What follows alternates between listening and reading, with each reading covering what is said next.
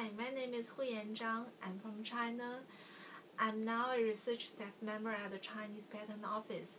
My major responsibilities here are to consult the government on issues of patent and innovation and to provide evidence for policymaking in the field of science and technology. I have conducted 4 research projects as the leader and participated 7 others as a key project member.